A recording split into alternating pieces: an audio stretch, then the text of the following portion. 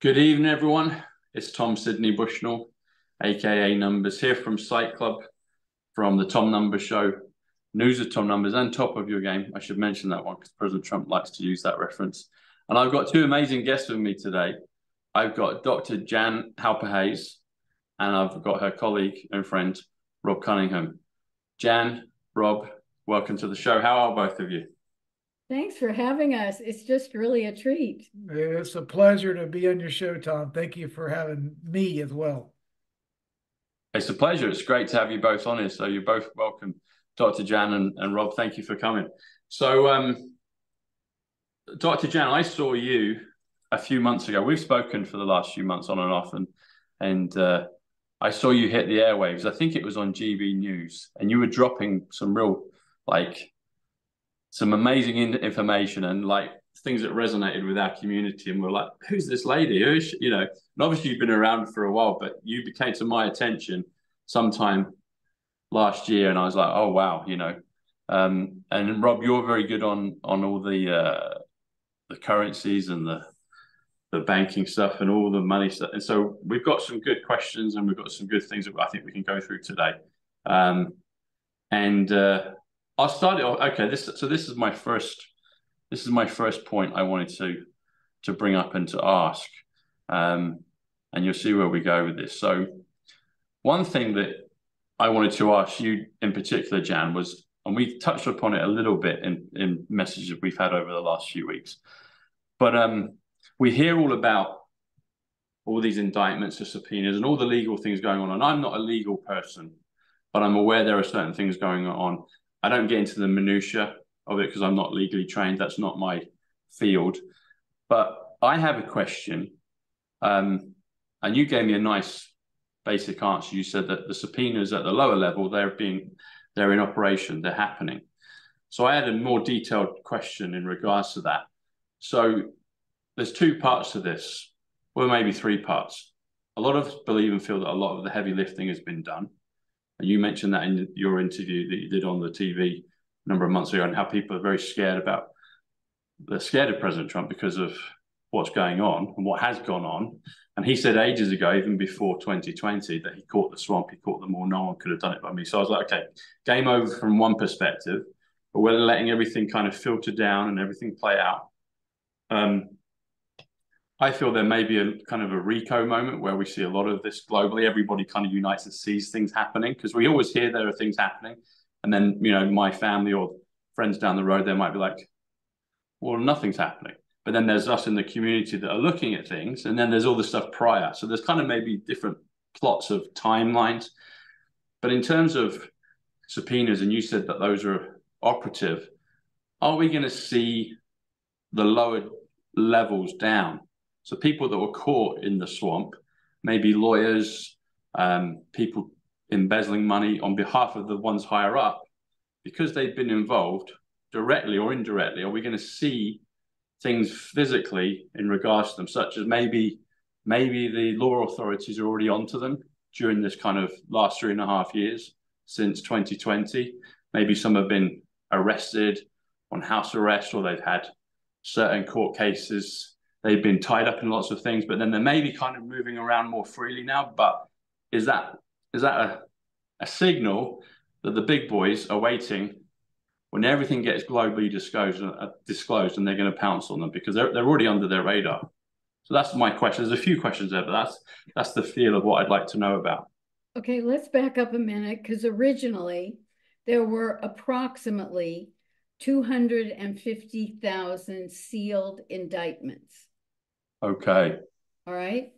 Then, since I don't know if it's 2017 or 18, but the U.S., the JAG,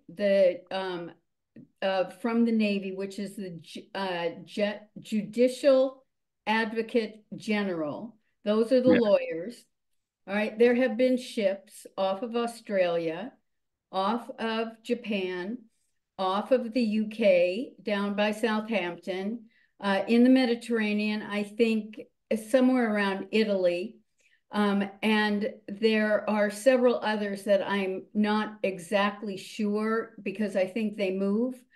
So it is all done through the military. This is nothing that will be done in any regular civilian court system, because with the military, there is not based on proven or without a reasonable doubt. No, there's none of that. It's taken care of 1 to 3 days. And then whatever the verdict is, the person is taken care of. But then what has happened is that the number of indictments went up, because as they started capturing more people and making deals with them, then more and more that were involved in any of the illegal activity were revealed. So I think it's something that is not going to finish this time, this year, 2025. Who knows? Excuse me. It could go through 2026, because there's so much that needs to be taken care of. But the other way that I explain it is they have needed to take out the really bad culprits, such as a George Soros, who funds a lot of the domestic terrorist activity. They have had to get rid of those people, and then they need to keep going down. The other thing that I've explained to people is that I went through a really bad depression just after the 2022 midterms, because I thought justice is going to be served. We're going to get them. And even though I sit on a task force, which we operate in silos, so someone that I might know on a different task force, we don't get to share information. I didn't find out for many months after 2022 that was when they started going after the lower levels. We have 3,140 counties in the United States. So they are digging down into the criminal activity that has been going on there and capturing those people as well. Okay. And Tom, if I may, just for contextual purposes, it's important for everyone to understand that you could have anywhere from 1 to 99 names in an indictment. So you may have 200,000 indictments, but you may have 6 million people's names in the indictment. So it's critical to know it's not a 1-to-1 ratio there. And that's a great point. You know, and secondly, I mean, it could take to 2028 to get the last one prosecuted. It's not going to be all over a year, a month, or a quarter, I don't believe. But it's so important to understand why we have to go down. It's almost like a doctor trying to get that last cancer cell out of a before they sew you up. 80% is not enough. 90% is not enough. You want to try to get all of it out before you close up the wound. Otherwise, you take one guy out and there's 1,800 people that want to take his place. There's bad actors that want to come right back in and backfill. So it has to be comprehensive if it's going to be done correctly. And what's happened is not only did Trump expand Gitmo, if anyone has seen the maps, the comparison of when he took office and what it looks like now, but they have had to build out a huge facility in Guam as well. The rumors are that I've read, and I cannot verify this, but that's maybe like the media's Guantanamo. You know, for a lot of the more, you know, he's always said the media is the virus. They're the ones that amplify the narrative, especially the false narratives. So I don't know why they might want to have different segmentation of, you know, quarantine camps for different elements of the cabal, but it would make sense on some level that they might want to keep people separated. I don't know. Well, it's called space. It's called the ability to fit all of these culprits in. And so Guam has enough acreage to be able to expand. I'm waiting to hear what the next territory is going to be where we're going to stick them. Maybe the Mariana Islands. I'd heard that maybe Greenland and Iceland were places that were possibilities. Definitely heard about the barges, you know, the big ships like you've mentioned. The interesting thing in numbers about Guantanamo. So Guantanamo comes to 107, which comes to military, and it also comes to Trump's. So it's like it's Trump's Bay, it's Guantanamo Bay, it's military bay, which is interesting. And Cuba is 27, which is JFK. So it's like, okay, yeah, this has been going on for a while. They've been planning this for a while. So, yeah, okay.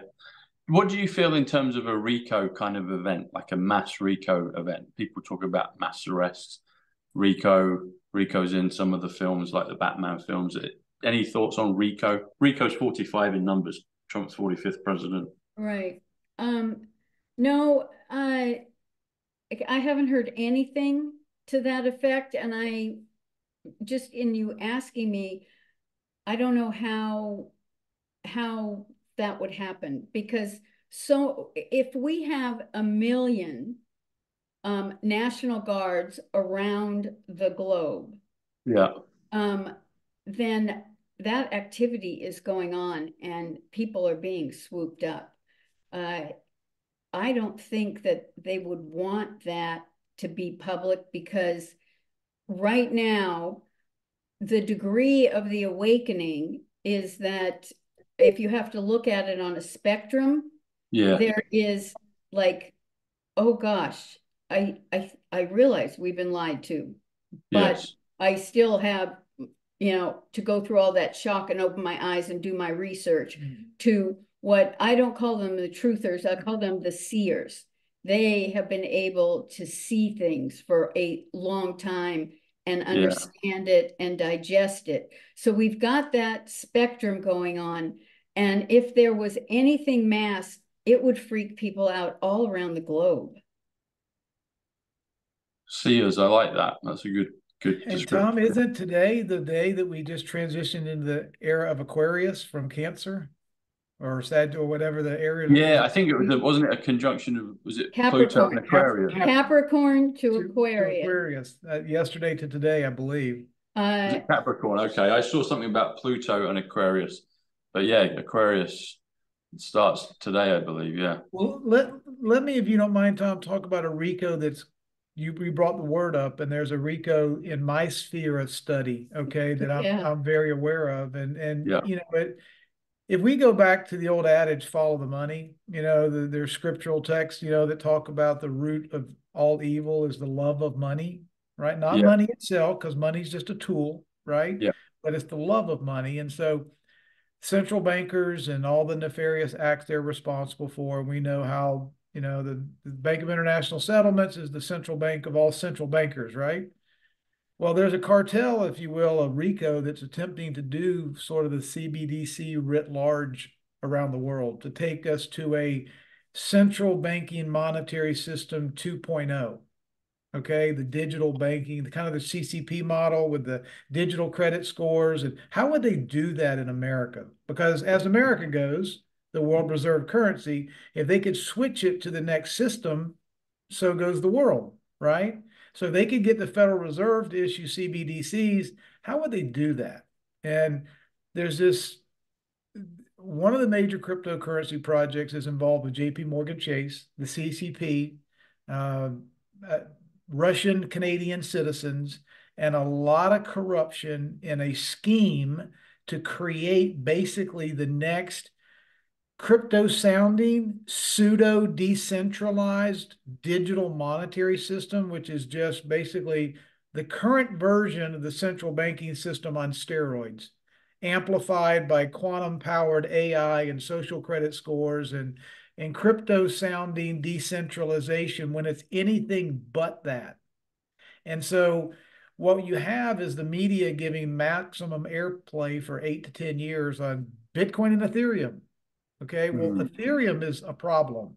Ethereum, as its Genesis block, is a CCP controlled blockchain entity that issued tokens to Ethereum's founder and co-founder and president. with ties to JP Morgan and non-citizens around the world trying to be the it token for the next gen monetary system. If these people are prosecuted and exposed, as I believe they will be, that is the greatest RICO criminality lawsuit that will ever be prosecuted. It will be the reason that we go to a sound money system that's based on distributed ledger technology, and we don't go towards the Chinese digital credit score enslavement system. So that is at the heart of a lot of the debate about what's going on with Bitcoin and cryptocurrency and digital assets and all of that. That's a big debate around the world, because at the end of the day, if we want to break up these centralized financial centers that control narratives and control the WHO and control the world, the UN and control the World Economic Forum, they do that through the system that they installed on us to take all of our energy and time and labor and substitute for their fake money. Yeah. If we went back to gold money and sound money on the local basis issued by each nation, there would be no funding for all of these global NGOs that rain hell all over the world. So that's why they don't want there to be a decentralization process to take place. Very interesting. You brought it nicely. I spoke to Jan a little bit about this a couple of days ago or yesterday. So there's a lot of thought out there talking about the possibility of JP Morgan declaring bankruptcy publicly on the 23rd of January. So 1, 2, 3, which is silver plus gold in numbers. But what's your thoughts on that? We've tried to research it. We've only at least I've only seen one guy that said it in a video, and I never heard of him before that, and it's sort of caught on, but we haven't been able to find anything to validate it. Have you? I can tell you that the CEO of Bank of America spoke at Davos last week, and he talked about how it was insane or irrational to think that he needed to meet Basel III compliance standards, which would require 10% more capital reserves for Bank of America in order to be in compliance, because that would require, in essence, about another $186 billion for them to put in reserves, and they don't have it. Bank of America would basically, if they were to be compliant, either have to declare bankruptcy, have to declare some sort of reorganization. And again, there's a Chapter 7 and a Chapter 11 bankruptcy. So one is more violent than the other, if you will. But I believe all of the big banks, Chase, Wells Fargo, Bank of America, a lot of the big ones are simply not going to be able to meet the requirements for Basel III. So then the next question is how does that information get rolled out so the public doesn't panic and go running to the banks and everybody try to get all their money out of it? So there's that tightrope of how do you keep the public from panicking, but enforcing the fact that these banks are insolvent and making them admit that they're insolvent. Can you explain Basel III to me again, please? Sure. Basel III is just from Basel, Switzerland. It's basically it's a central banking regulatory body, if you will, that just says you've got to have X amount of reserves. They're the ones that invented the fractional reserve lending standards that say that the banks can lend out 10 times more money than they have in reserves. They play games with these regulations all the time, like during 2008 and during COVID. Sometimes they'll lower the 10% reserves to 0, and they'll just let the banks print ad infinitum, and everybody needs money, everybody needs a loan, 0% interest, come on in. We'll give away any kind of amount of money we want, and we don't have to have any kind of standards.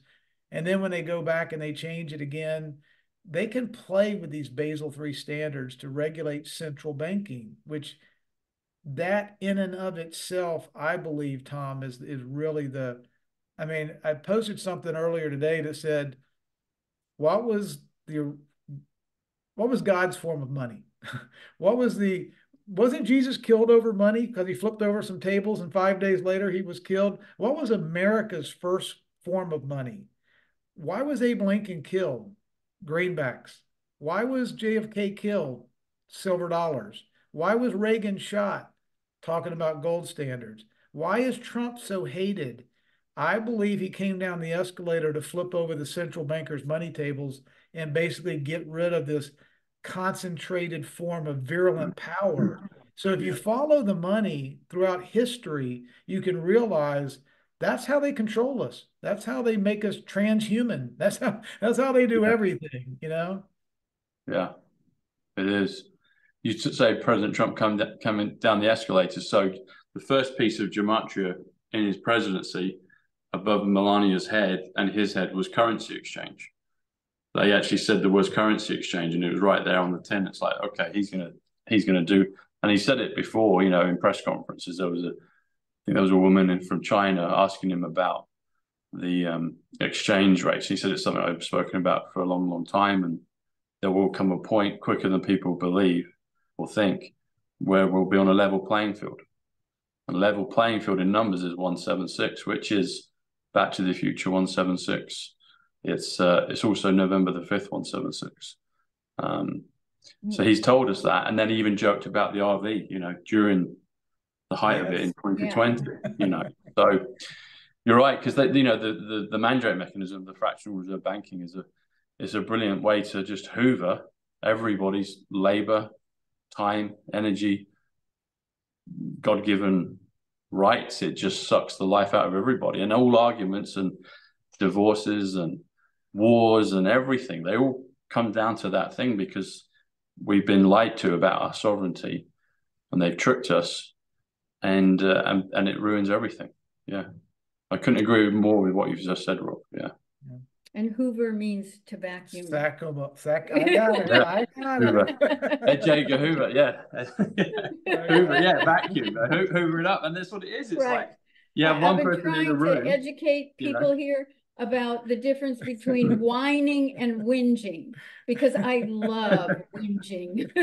I mean, the word, I don't like to do it, but I love the word whinging. Yeah.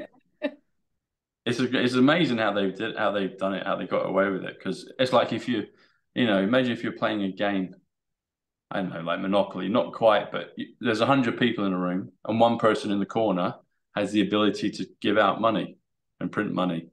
And then it's like they eventually just create infinite inflation, and everybody else is destitute. And they're the bank, they're the ones that have got the money. It's a financial vacuum. Yeah, it's a scam. It's a big scam. It's a scam. Yeah. And where Jan's expertise as the conversation migrates into the city of London, it's important. It has helped me, Tom, invaluably. There's a BC and an AD, right? There's also in this world of where we live now, there's before 1871 and after 1871. And if people aren't aware of the magnitude of what took place in 1871 that changed America from a constitutional republic that recognized self-evident rights, self-evident truths, and it converted us into a corporation, with the District of Columbia becoming a sovereign, non-American territory owned and controlled by the City of London and the Vatican City, which then gave them sovereign immunity to lord over their new asset. 1871 was a deal that was negotiated with Ulysses S. Grant after the Civil War. And basically, okay. Well, it was negotiated it was settled in the International Court. Yes. Ulysses S. Grant should have insisted on using the 14th Amendment. Mm-hmm. And as a result, and it actually goes before 1871, because of how corrupt they are. They started planting the seeds to get us to bankruptcy, and that started actually in the early 1800s. Mm-hmm. Then Britain claimed to be neutral in our Civil War, but they weren't. And the bankers, what they had done was that, because the City of London is both wealth and trade, they convinced the Union, the North, to be able to take money from our citizens and promise to pay them back with gold or silver. So in other words, the fiat currency, they were determined to make it worthless, while the bankers that were all part of the cabal in the city of London were buying bonds, but they were financing the South. And so the way in which the South paid for things is they would send cotton over, and there were ammunition facilities, manufacturing facilities in the UK that were sending the artillery back over to the South. And so this was plotted for decades to lead us into that kind of bankruptcy. And when we had to pay that money back, they had us. And this is where Ulysses S. Grant came into play, is that why he didn't say what we need to do is use our 14th Amendment and bring charges against. It then forced them, Britain and the US, to get it resolved in the International Court, which took our Constitution away, and then forced every other nation that if they had a dispute, it could not be settled based on their Constitution or their laws. It had to be done through the International Court, which then eventually led to the League of Nations, which then led to the UN, which then led to the World Economic Forum. And Tom, that is a beautiful point. You said it so eloquently. And this is what's so critical for us to understand, is that when they disconnected the Constitution of the United States, it was like cutting the electrical cord. Okay, they disconnected common law rights and put us into a maritime sort of statutory environment where the maritime laws don't recognize, self-evident truths. They don't recognize common law. It's a British accreditation registry that the Bar Association, American Bar, the Bar Association stands for British Accreditation Registry, and those that pass the bar swear an allegiance to a private membership organization domiciled in the City of London, the British Accreditation Registry. So we have a monetary system and a legal system that's really an admiralty law system that runs our country. It's not our Constitution. There's the IRS code has more power to run our country than the constitutional rights do to protect our rights. And just a tidbit is that in our Constitution, anyone to become a politician could not have a title, any kind of title after their name, including lawyers are referred to as Esquire. And so technically, all of our so-called politicians who belong to the Bar Association are really traitors. They are. Actually, the document said that if you got a title of nobility from anywhere outside the United States, you lost your citizenship. You could not only not hold office, you lost your American citizenship if you took money from nations outside of America, because you have divided loyalty, and that was not allowed. When are we going to see the effects of this? So with lawyers, and you just said, they're traitors. So when are we going to actually see the results of that? Because if they're traitors, can you tell us through gematria when Brunson might happen? I was looking at that last year with one. What is interesting? So I was just looking at 1871. 1871 comes to 217. There's a lot of good numbers in 217. One is Lady Diana Frances Spencer, 217. Mission Impossible, 217. Tom Sidney Bushnell, the way I introduced my show, is 217. But 1871 is 217. And also Houses of Parliament, 217. And so that all ties into November 5th. The election is this year, November 5th. There's been big events in London. When you were talking off screen about the Great Fire of London, but 217, there's some good ones. But then 1871, I just did it, and it's like, Wow, that's there. That's 217. Wow. Tom, what city of London? So this is a good one, Jan. There's good as with all numbers, they know the power ones and they both sides take them. So if you do well, there's two. If we do the city of London, okay. So 185 is the city of London. World Trade Center is the city of London. So 185, World Trade Center. So there's a mirror effect of that. Right. But also on the good side, 185 is Donald John Trump. Book of Revelation is also 185 Donald John Trump. The Silver Reset is also 185 Donald John Trump. A non-fungible token is also 185, and he came out with his own Trump cards. So both sides love the 185. And Tom, just to interrupt you, there was a big scuttlebutt about an inconsistency that Donald Trump issued his NFTs through the Ethereum platform, and he liquidated them all in the last month or so because of, I think, the problems with the Ethereum that we were just talking about. So he, for whatever reason, got rid of that wallet and got rid of all of those proceeds that came in from selling his Trump NFTs. So what are they on now? I don't know. We just know he cashed out. Did he? Yes. Yeah, he did. So what is Crown Corporation? Well, Crown is 73. Corporation, let's have a look. What would that be?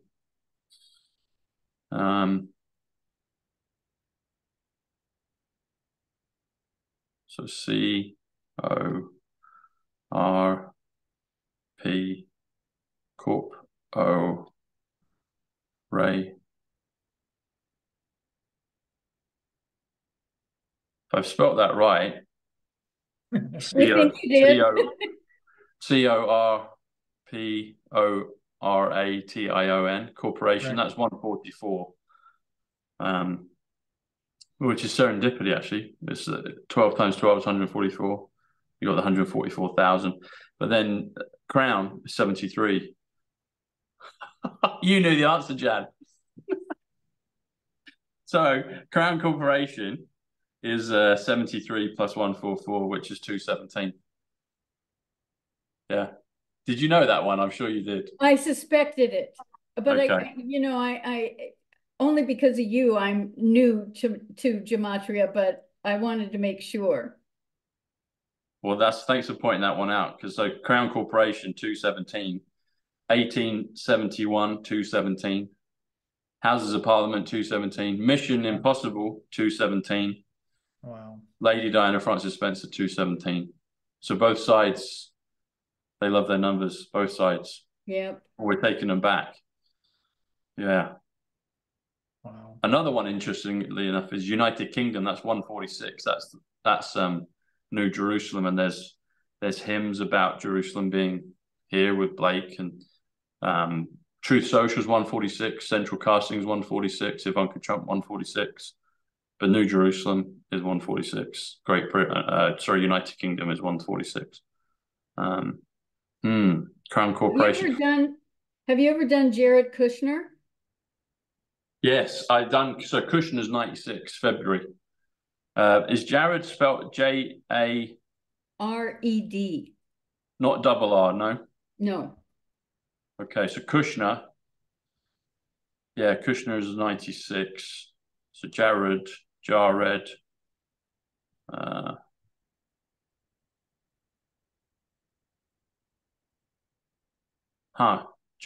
So J-A-R-E-D.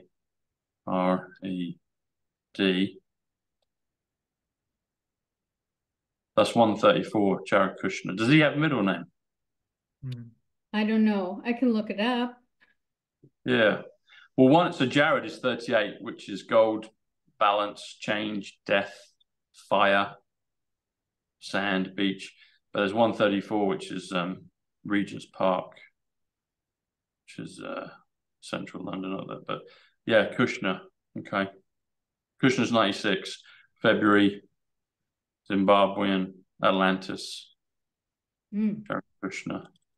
I met Ivanka, so she kind of activated me with the numbers, I feel. I bumped into her accidentally, serendipitously. Sorry, And who? Ivanka. Ah, I met her in Manhattan on June 11th, actually, 5 days before Donald came down the escalators. And June 11th is 141 in numbers. Tom Bushnell 141. I only worked this out later. And it's the 162nd day of the year, 162. If you do 162 plus the word day, comes to 192 Ivanka Marie Trump. And we took the photograph together right in front of Delmonico Plaza, and that's 146 in numbers, which is Ivanka Trump. So it all kind of lined up, you know. wow. So, and Manhattan, where we were, is 92 numbers. So that it all correlated. Yeah. Tom, can I One ask question. Yeah, go on. what is June 2, June the 2nd? What is that in gematria? June 2nd. That's 110. That's president. President 110. Okay. What makes you ask? So my dad was born June 2nd. My wife and I were married June 2nd. XRP was invented and released on June the 2nd. It was born June the 2nd of 2012 as a technology that I believe was related to Executive Order 13772. President Trump I think it was February 2nd or 3rd, 2017. He basically issued an executive order that said there's 7 core principles for basically reforming the monetary system.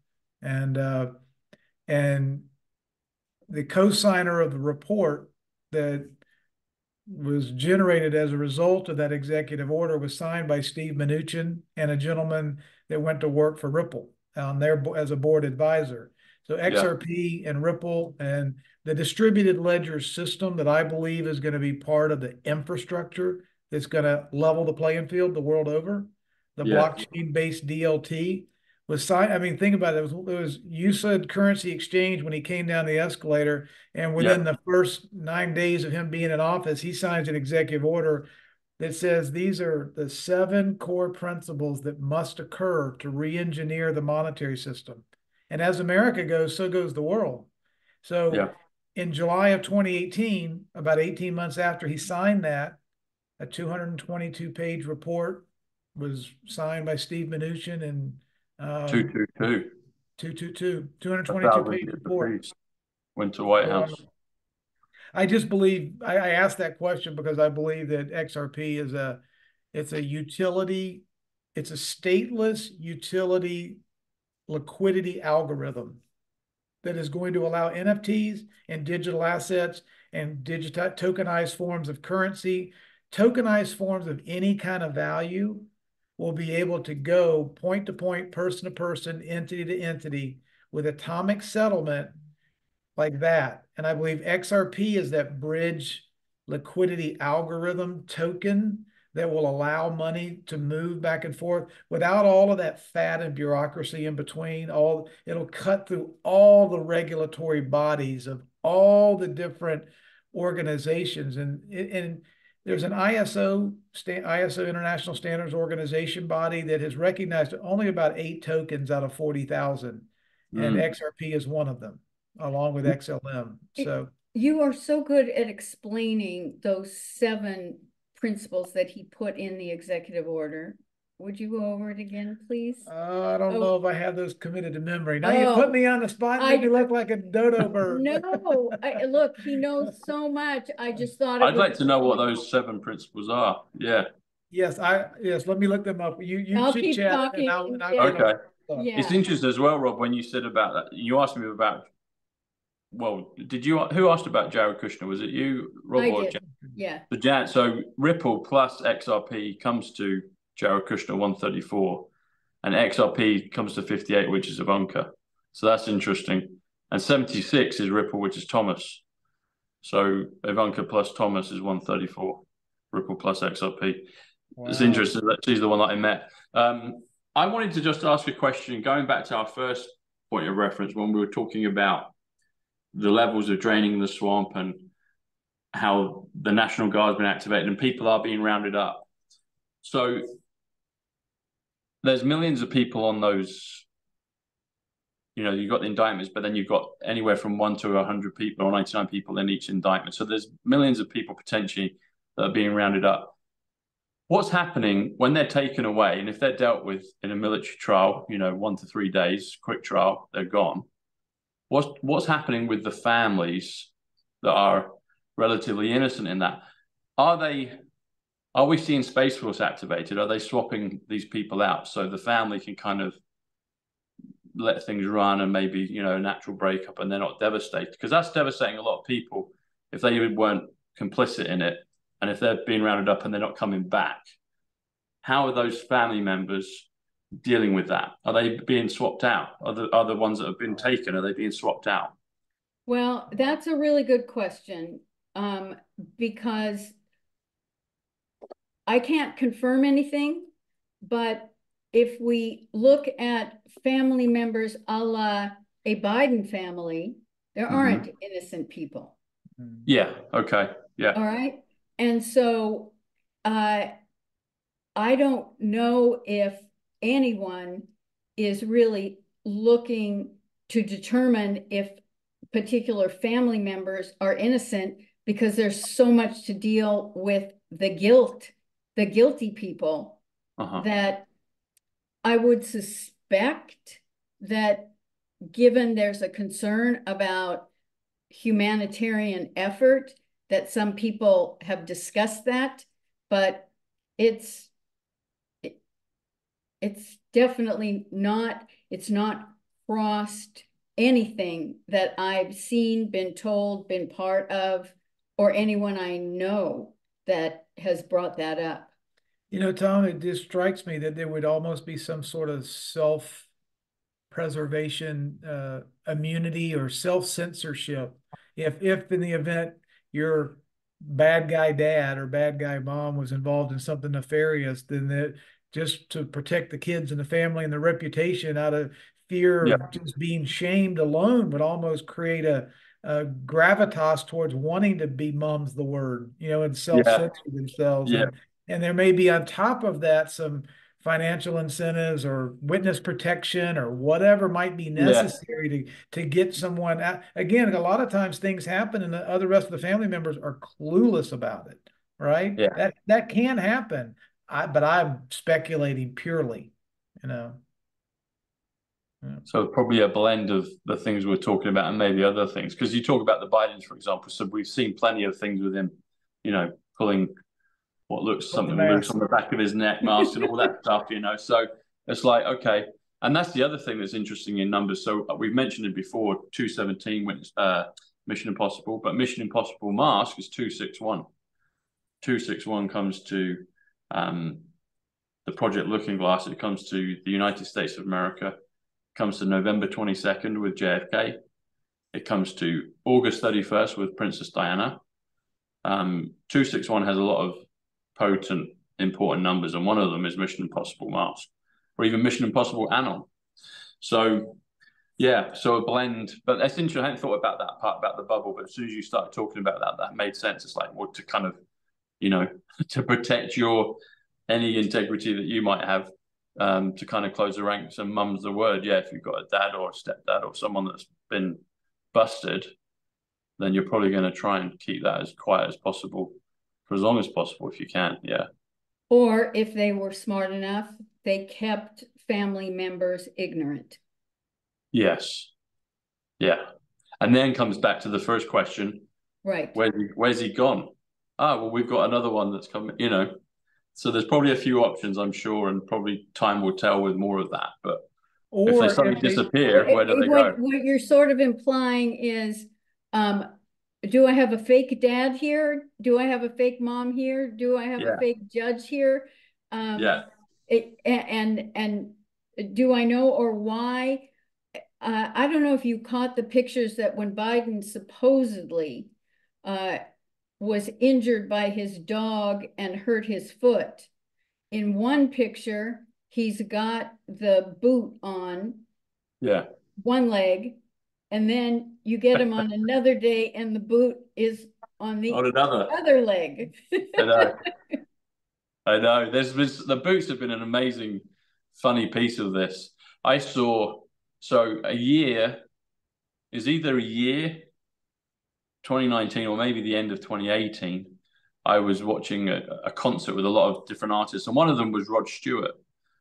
And he's up there on stage at Wembley Arena, hobbling around on one leg, singing away, giving it, Maggie May, and he's in a boot. But then he's been in a boot again later, and there's been so many of them that have been, Arnold Schwarzenegger sat there with the boot, he got booted. There's so many of them that are wearing boots, and it's like, saw one of Mel Gibson recently with a boot, which didn't look good. Oh. Yeah. Oh, have you done gematria for Operation Mockingbird? Let's have a look. Operations 113, which is trumpet, which is universe, takes you back to 2020 election 113. But let's look at Mockingbird. To Kill a Mockingbird, some people's favorite films, or film. MOCKING.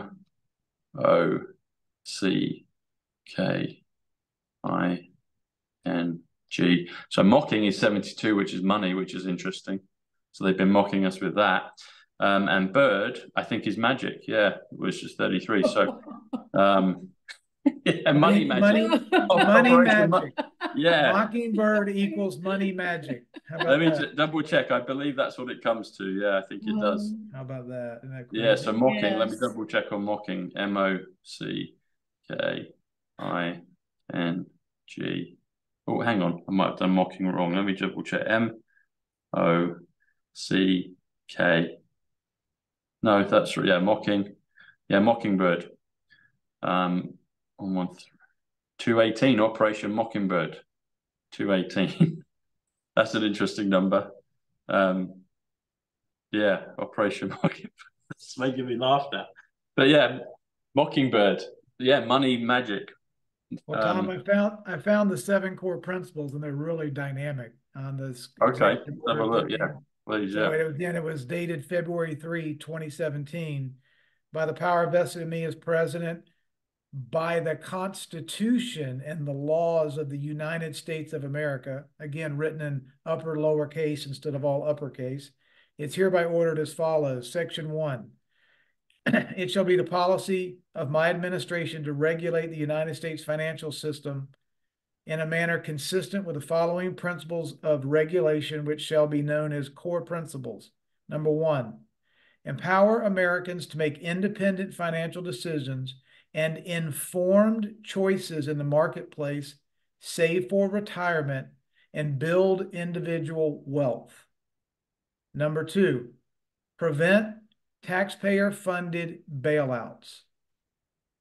Number 3, foster economic growth and vibrant financial markets through more rigorous regulatory impact analysis that addresses systemic risk and market failures, such as moral hazard and information asymmetry. We know all the stuff we're not going to tell you. We're going to screw you based on your ignorance, is information asymmetry.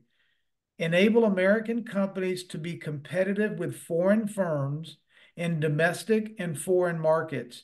That's been a 40-year-long fetish of his, talking about currency manipulation and foreign exchanges and playing games to make one country more competitive than the other. He wants to knock all of that out. Make regulation efficient, effective, and appropriately tailored. And the last one is restore public accountability within federal financial regulatory agencies and rationalize the federal financial regulatory framework. So all of those things, there's 2 things central bankers hate more than anything on this planet. One is transparency, and the second is accountability. And every one of those things required transparency and accountability, which would make Donald Trump target number 1 for the central bankers. Yeah.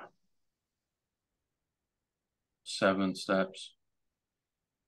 Donald Trump in numbers is 138, which is revaluation 138, and it's the gold reset 138. Wow. Wow. Yeah. Wow. Yeah. And so they say he was, well, officially he was born in 1946.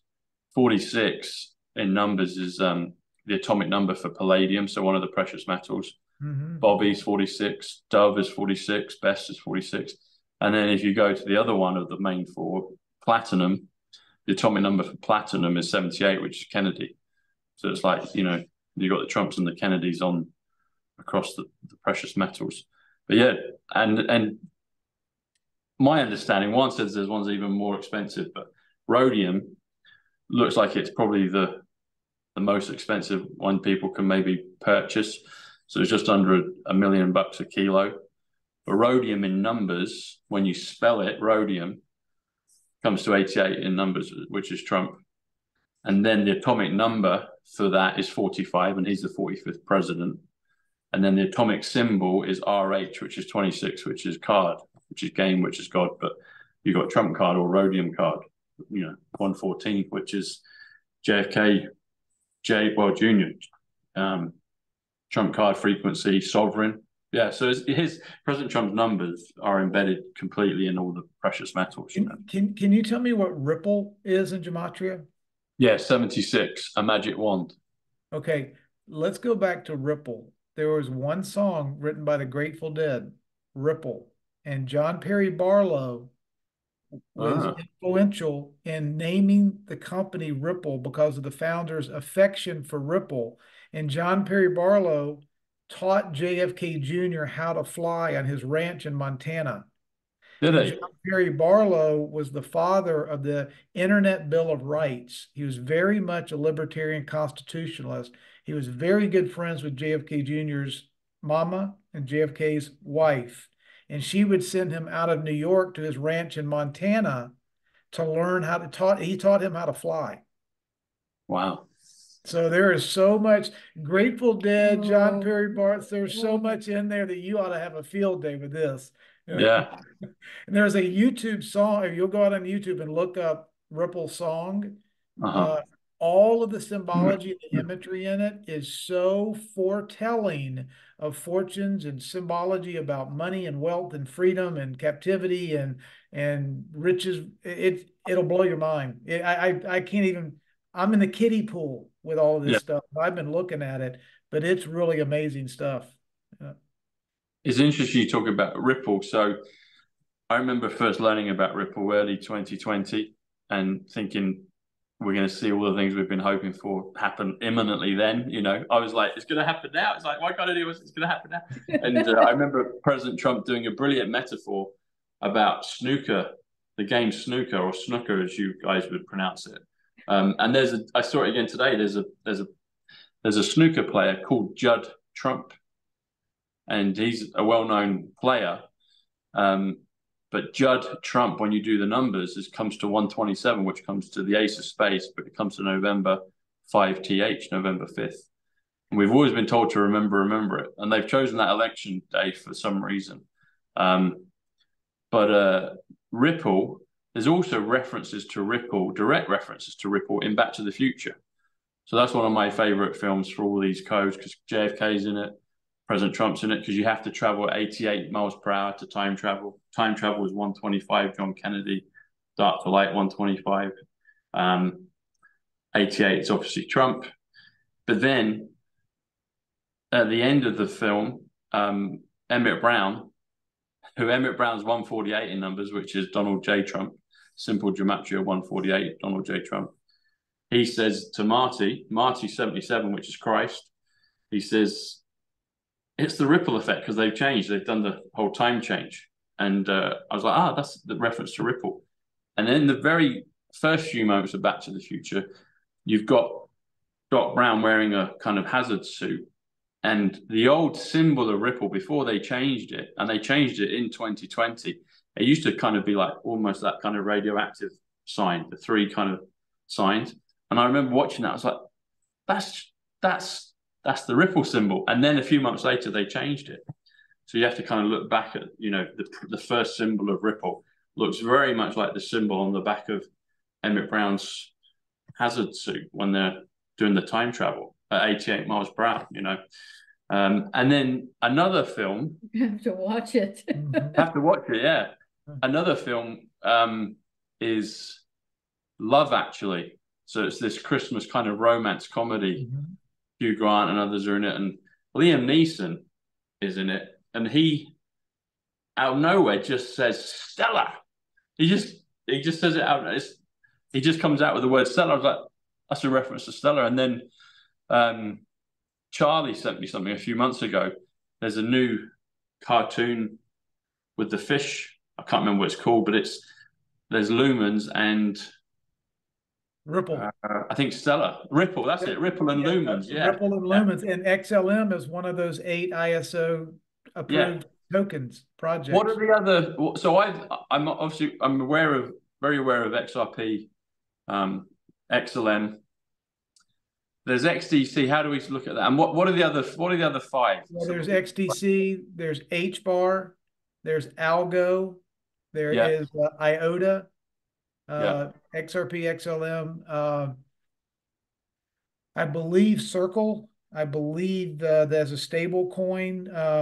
The USDC is one of them on the list as well. Don't hold me to that. I'll need to look it up. I'll look it up for you. But and again, more than anything, I've not heard of HBAR before. Not heard of that. There we go. Quant. That was the one I was missing. Quant, Ripple, Stellar, Hedera, IOTA, XDC, Algo, Cardano, and Verge. Now, some of these on this list are recommended or under watch, but haven't actually gotten the complete green light. Some are being under observation, and I'm not sure which one of those are 100% with the green light. But I know XRP and XLM is. I know HBAR is. I think Cardano ADA is on the watch list, and it's about to be approved, but it's not fully. What about XDC? I think one of the things I sent you had the 4 that were definitely approved.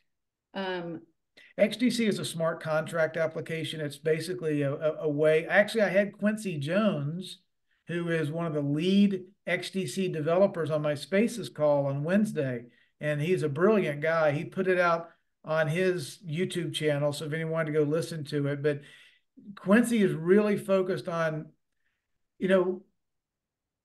let's say in 10 years' time, Tom, basically everything of value in the world is going to be tokenized, okay? Because the world is going to become a world where everything is either on-chain or off-chain. That's 100%. That'll be 100% of everything in the world. Anything of value will either be on-chain or off-chain.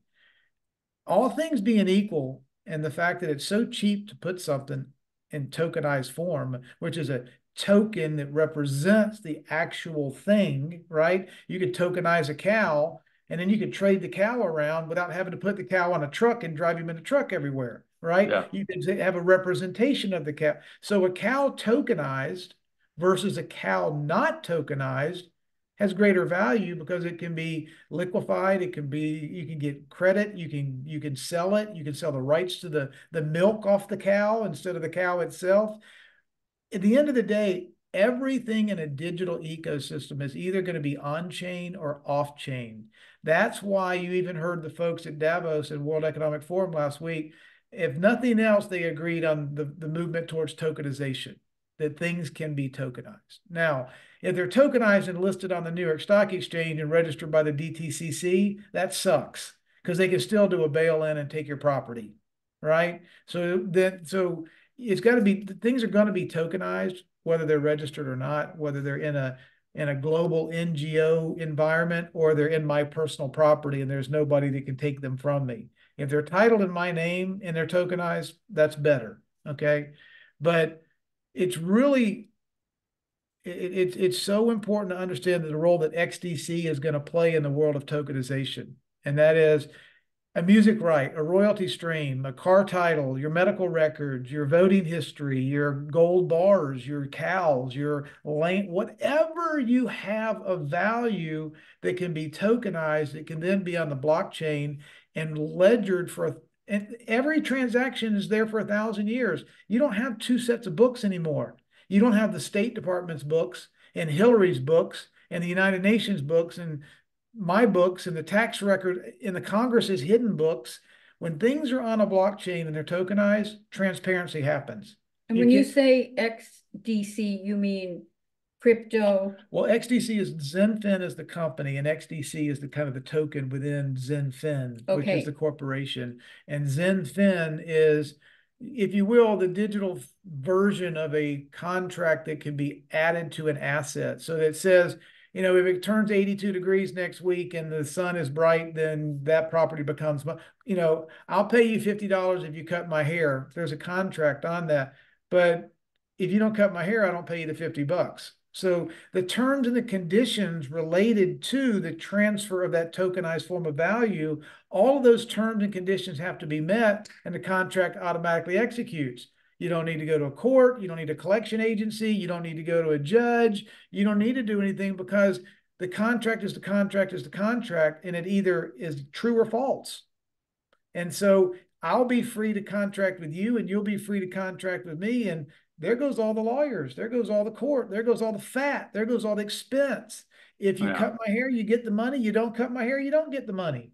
So that's why smart contracts are going to be so critical in the new era of us becoming our own bankers and our own keepers of wealth. And we get rid of all that intermediary bureaucracy involved. Yeah. It's interesting. The word blockchain is 78, which is Kennedy. Really? Yeah. Thank you for inviting me on this. And crypto is 97, which is Kennedy's. And then currency is 107, which is Trump's.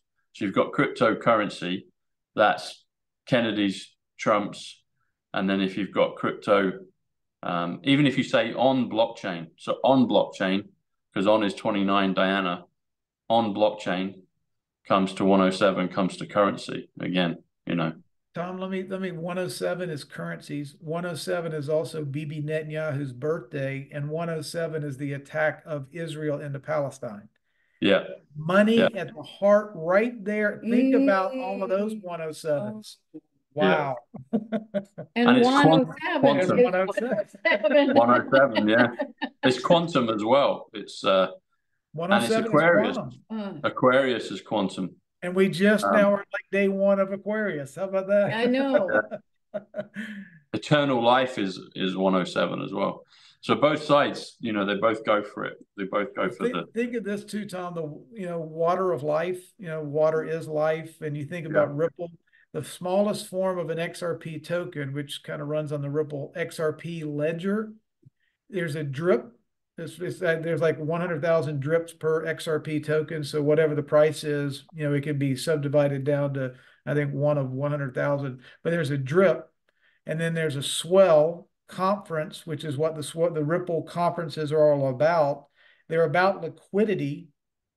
They're about a level playing field. Well, level pool, level water, level playing field. So when you have drip and swell and liquidity and leveling the pool, if you will, the water of life. I mean, there's so many unbelievable correlations between all of this. It's fascinating. Yeah. Well, water is 67, which is reset, which is exchange. Ripple is 76.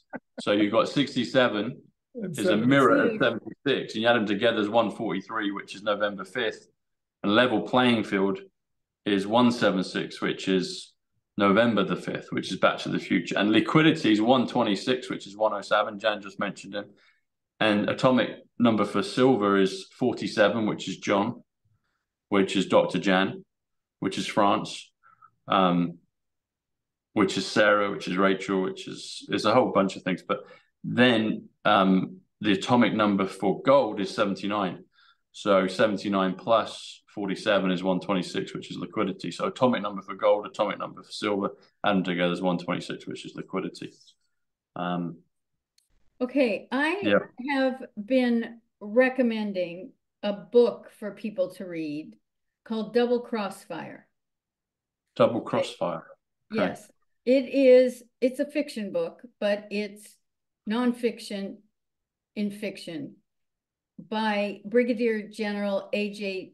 Tata, T-A-T-A, who was #3 at the Department of Defense in the Trump administration. And I have encouraged people to read it when they say, is there a plan? What's going on? Because the antagonist is a woman who ran for president and lost. And she hires assassins to kill the Speaker of the House, the Vice President, and the President. So she, because she's pro-tem, she then would become the president. But it is the intricacies of the story that gives you the idea, one, how the military operates, two, how the political plays go on, three, it will give you hope when you finish reading the book. Wow. Double Crossfire is 171, which is the revaluation. Donald Trump Magic 171. The River Thames 171, and that's next to 217, the Houses of Parliament.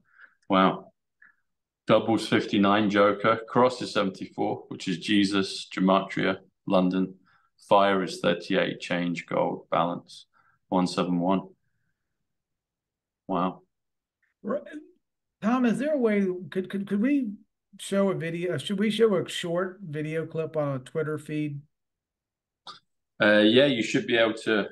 Or maybe you could do it. You could do it from your end, or I can do it from my end. Either one. But this is probably one of the most powerful summary speeches, most eloquently designed about the state of affairs of where we are today that I've ever seen.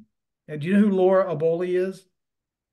Yeah, I know Laura. Yeah. Laura Aboli. If you go to her Twitter account, it's her pinned video that she just delivered. I don't know if you've seen it or not, but it's yeah, when she's speaking at the the 1119. So it's been out there for a while. But if you, I don't know if your audience has seen it or not, but she puts an exclamation point basically on every single thing that we just talked about in this last hour. But that speech, it reaffirms what the game is, who's doing what to whom, and how if we're going to drain the swamp, Tom, we have to stop the swamp's food supply system, and their food supply is fake money.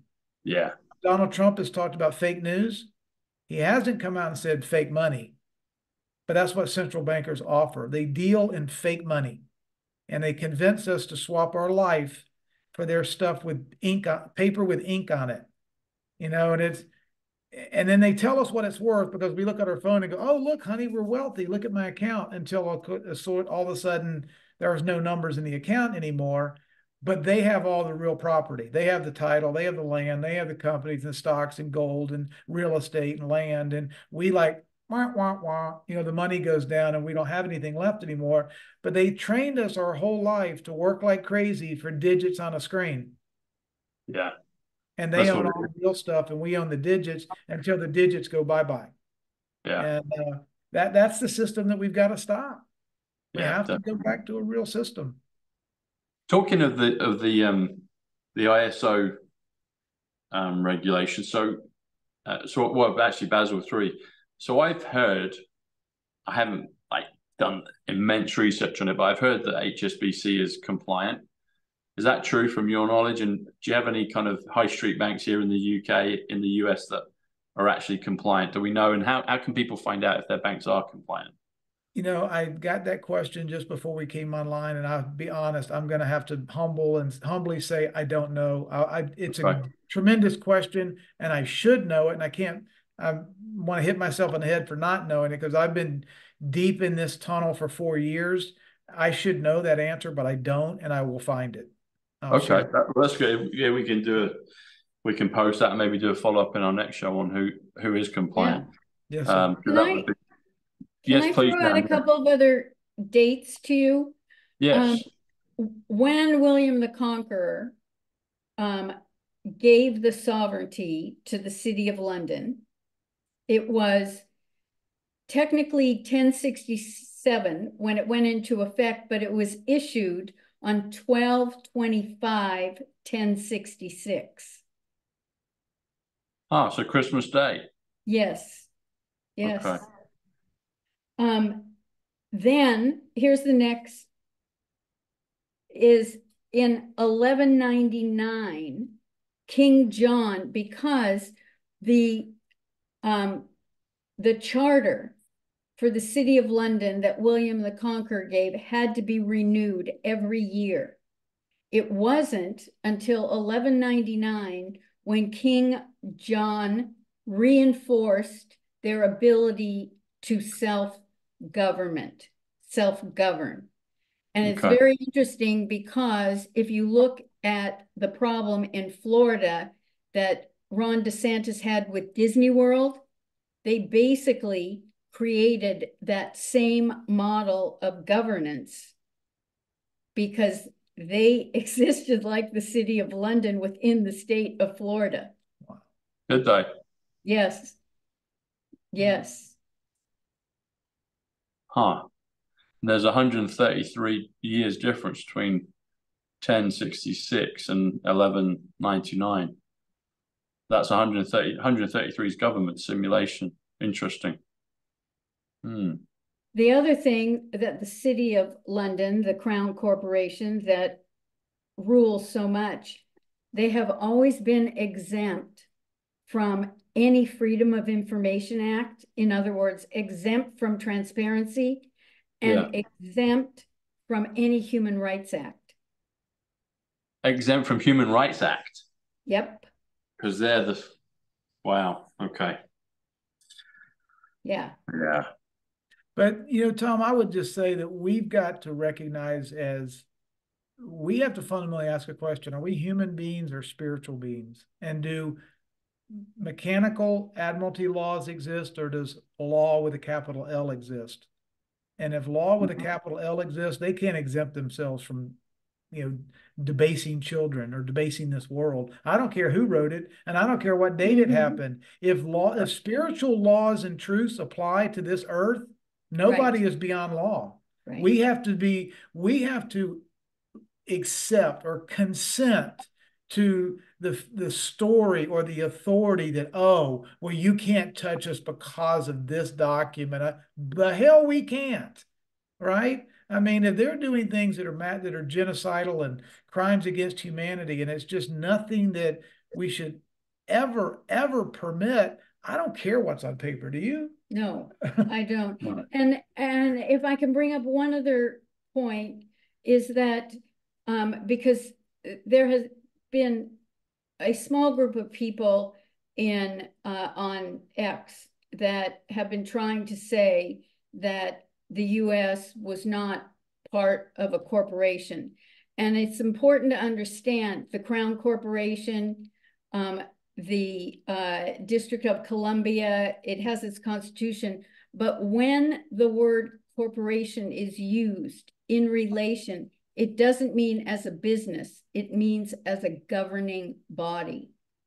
Just like shareholders and bylaws, it is not a business, but as a corporation, it is a governing body. It's word salad. It's word magic. It's a narrative war. We've been fighting since the garden, a narrative war. Yep. And whoever can convince us that they're right wins, right? And it's a narrative war, always, about everything. They change. Why do they constantly change the meaning of everything? Yeah, exactly. To keep us spelling and spelling and cursing, words, swords, it's all that's what it is. It's consciousness. It's a battle for people's consciousness. Yes. Yes. It's about lies. It's about fooling. It's about manipulating. It's about twisting the truth. It's about greed, fear, excessive power, fear, using fear. That is the underlying emotion that they go after. The number one most oft-repeated command in the law book, and again, I'm a theologian and a kind of philosopher of faith, but 365 times the law book says, "Fear not."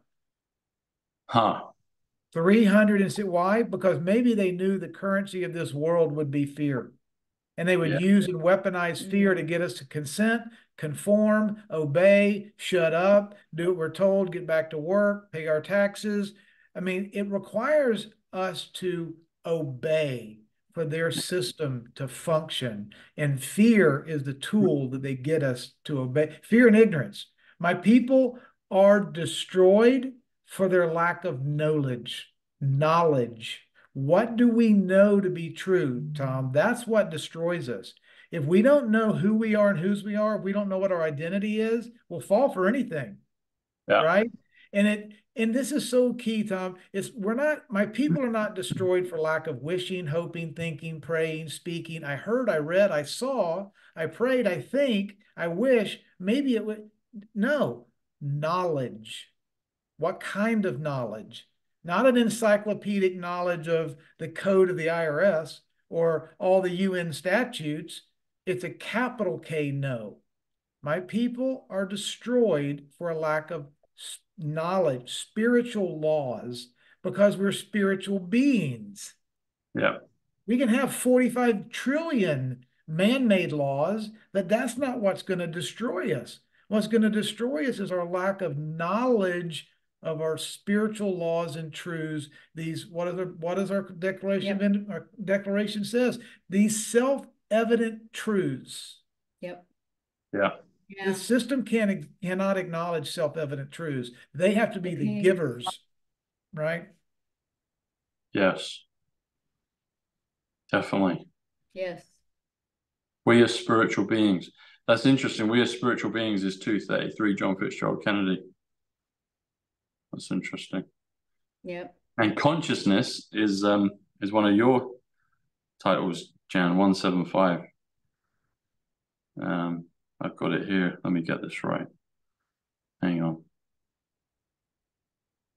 It's also Lady Diana Frances Spencer. Actually, no, Diana Frances Spencer's 175 consciousness. But one of the way we could say, yeah, so Jan Halper-Hayes with the apostrophe. Sorry, not the apostrophe, with the dash. Dash is 32. It comes to 175. Or if you just do Jan Halper-Hayes without the dash, it's 143, which is November 5th. So it's interesting. And you raise November 5th, that's by our Constitution. It is the first Tuesday of November that is always election day. Yeah. Every other year, basically. Yeah. And you're both actually every year, because there have been some states that just had it in 2023. So yeah, every year. You're both Christian folk, and so one of the scriptures in the Bible, in the Old Testament, Malachi, I like to use this one. So Malachi 3:10, it talks about the windows of heaven being poured out upon the people, and how there's such a large blessing coming to the people that there's not enough room to receive it. And Malachi is 47, which is Dr. Jan, which is John, which is France. But 3:10, because it's leap year next year, Jan, November 5th, Tuesday, November 5th, takes place on the 310th day of the year. And 310 comes to the quantum financial system. And on the bad side, it comes to the creature from Jekyll Island, which was Ed Griffin's book describing the fractional reserve bank. Right. So, but 310, and President Trump kept going down to Yuma, kept going down to the wall in Yuma, in Arizona, on the border, and he did it at least a couple of times from when I was paying attention. So from 2020 onwards, he probably did it before. But there's a film that's been made twice, one with Yul Brynner, Yuma, 310 to Yuma, and then another one with Christian Bale years and years later, 310. So President Trump kept going down there to Yuma, and he wanted us to make the connection to 310. The 310th day of the year is Tuesday, November the 5th. Yeah. And yes, November the 5th comes to 246, which comes to the calling an election made sure, or calling an election made sure. There's an election there. And then it's also Diana the Princess of Wales, 246. Anyway, there's many of them. And it's also in the twinkling of an eye, which is a biblical reference. In the twinkling of an eye, 246. Wow. Almost every single book, if you look at the book of the And it's Bible, 246 here. Look, it's 246 here in the UK.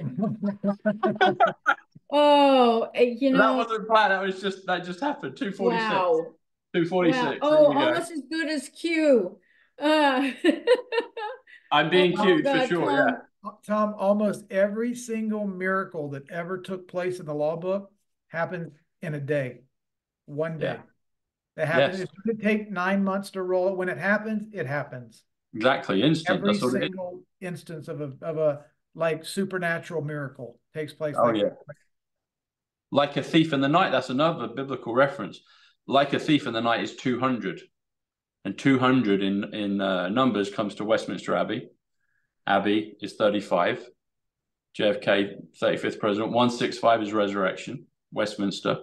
But also Westminster Abbey 200, across the pond, Mount Rushmore is 200. So Mount Rushmore is also 200, like a thief in the night. And if you go back to Westminster Abbey, 50 yards away on the Parliament Square, facing 217, Houses of Parliament, 217, which is 1871, which is Mission Impossible, which is Lady Diana Frances Spencer. There's a number of a bus stop right at the feet of Abraham Lincoln. Abraham Lincoln's 123. In a couple of days, it'll be 123, silver and gold, 123. Eric Trump, 123. It's a magic thing, you know, like 123. ABC, Michael Jackson did the ABC, 123. But you look down at the bus stop, and there's a number of a bus. In fact, it's a letter. Any idea of what that letter might be? Q. It's a Q bus stop. And one of the numbers of the bus that goes around Parliament Square is the 88 bus, which is Trump. So it's all been set up, you know. It's all there. And Tom, on 4th of July of 2020, didn't Trump leave Mount Rushmore to fly back to the White House to sign the new Declaration of Independence? He did, and actually he was. The it was new actually Constitution. He did, and he was actually, when he gave that marvelous speech, that was on actually July 3rd because of the leap year, and July 3rd, well, July 4th ordinarily, is 185th day of the year, which is Donald John Trump. And he's born on the 165th day of the year, June 14th, and 165 is Westminster resurrection. And isn't his swearing-in date going to be like his 77 years, 7 months, and 7th day? Yeah, on the 5th? That's it. Yeah, 777. Yeah. Yeah. Yeah. Wow. Well, this has been great. This has been so much fun. And we were discussing yesterday, because he will re-listen to the podcast, the interviews, and I don't. I am not only listening to this, I'm going to have to listen to it a couple of times to take notes from everything that you said. You'll get some notes there. I've got one little, it seems like we've got to wrap it up, but one thing with the bus stop. So 123 Abraham Lincoln, looking at the Q bus stop. So Q 17 plus 123 comes to 140, comes to the military, comes to the Trumps, comes to the quantum, but it also comes to Tom numbers. And I found that early in 2020. I was like, did I have put that there somewhere in my future? I don't know, but it's there. And before we go, we'll do this quick. We might pick up on it later in a future show, but I just wanted to make a couple of observations about Roswell, if we've got time for it, if we've got 5 minutes. You have 5 minutes, Jan? Yeah. So Roswell in numbers is 104, which comes to Starlink, comes to Jerusalem, interesting enough. So Roswell, and it comes to the number 14 if you spell 14. Roswell was reported on July 8th, 1947. They say it kind of occurred over June/July, reported on the 8th of July 1947. The CIA was created shortly after, on the 18th of September 1947. And then Israel was also created shortly after that, on the 14th of May 1948. I'm just wondering if we've got any thoughts on the significance of 1947 with Roswell, the CIA, and Israel. And I'd also add to this Space Force, because 243 is a really important number. It's the city of Westminster, 243. It's Queen Elizabeth II, 243. Central Intelligence Agency is 243, but also John F. Kennedy Eternal Flame is also 243, and United States Republic is 243. And I saw that today when President Trump, with his inauguration, they did the fireworks, and it was USR. And I've only just seen that today, but it happened ages ago. So there's a lot of stuff with it all, you know. Well, there is, and if we could touch on it the next time, because I'm curious about how the Balfour Declaration played into it, which was in 1917, and that was 11/2. Was that 1917? Yes, the Balfour Declaration. That's the year of JFK's birth. And it went into effect in 1923. Right. And then yes, Israel became a state at 5/14/48. But the Palestinian Plan was announced in 1947. And then what we have is the wars that immediately created the conflict. So if we could delve into this another time, I think, that would be very good. Tom and maybe Jan, Dr. Jan, you'll both know. Tell me, when was the universal agreement to make Antarctica off limits to everybody? Wasn't that 47 or 48? I don't know, but it sounds familiar with what I think that was about the time that they said it became a no-fly zone. It became top secret. Yeah. How do you get, I mean, that's almost as strange to get all the nations in the world to sign off on something like that as mind-blowing as 195 nations signing off, for the you know what, it's like, why? That's a really good point you brought that. Yeah, because I have a little theory on this. It kind of came to me today as I was going through stuff, and maybe we can talk about it next time. But if you do Roswell, that's 104 in numbers. The town I was born was Hillingdon, Middlesex, 104. The road we grew up on was Snowdon, which is also 104. Different from Edward Snowden. But then Jerusalem's 104. But if we just do Roswell, 104, plus Space Force, 91, that comes to 195. 195 is a number in the other physics ones told me about this. It's actually a rounded up number. It's actually 19.47, which is a direct reference to Roswell, and all these things are around 1947. I'm wondering if, in the beautiful movie that we're in, I'm wondering if Space Force came in at the same time as these other things came in, and this battle's been going on since then, and we're going to see the culmination of it. What is Antarctica in gematria? Let's have a look. A-N-T-A-R,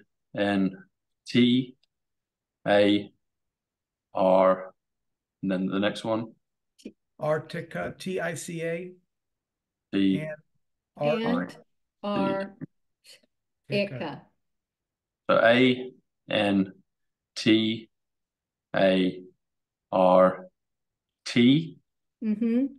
I-C-A. I-C-A. Hang on. Is it Antarctica? Is there an arc and then Antarctica? Is it that? Let me just double check on here. Hey Siri, how do you spell Antarctica? A-N. Oh yeah, it is. It's got that. A-N-T-A-R-C and then T-I-C-A.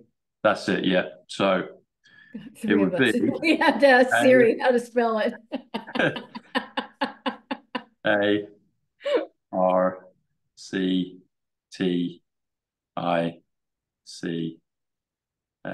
Antarctica. 90. Okay. And if I've done it right, Antarctica is 90, which is economy, which is boomerang. Let me just double check that. And A-N-T-A-R.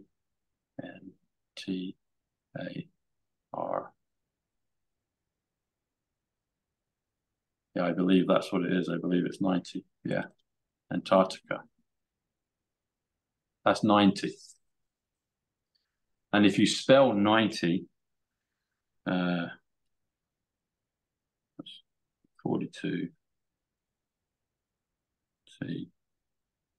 Yeah, so if you spell the word 90, it comes to 87, which is stellar, which is junior, which is justice, which is truth. So maybe there's something out there with Antarctica that is, they don't want us to know, but nevertheless it's something. But yeah, that's a great point, that it will happen around that time. I guess we could look it up. Antarctica Treaty, when was that? Here we go. Let's have a look.